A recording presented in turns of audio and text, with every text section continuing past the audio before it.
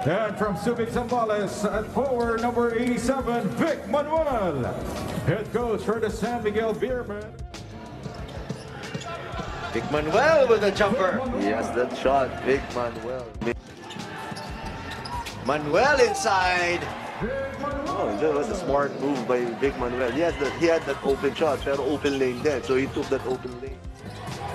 Manuel, nice spin. And a foul there from Chua. What a spin by Vic Manuel. Ganda ng footwork ni Vic Manuel. Iwan doon si Justin Chua. Ito yung replay, oh. Look at this. One dribble, power dribble, pirouette shot by Vic. And he completes the three-point play. It's now a 5-point lead here for the San Miguel. Orlando gives an easy pass. It's a clear lane for Vic. Ito, sobrang agresibo naman itong si Vic Manuel. San Miguel. Oh. Sabi nga nila talagang, nag-iba. Ngayon. Ngayon, isang player pa lang. Isang player pa lang, 15 na. Exactly. Lalo na pag you're playing against San Miguel.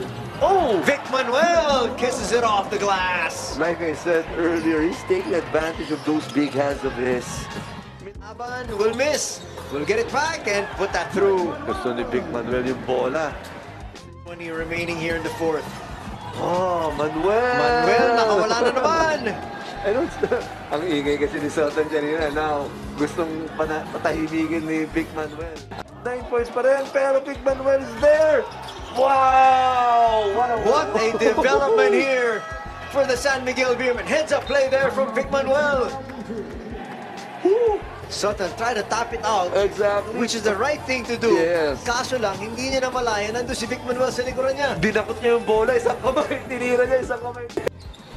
Brings it out. Manuel inside! Gusto niyang i-dunk, oh.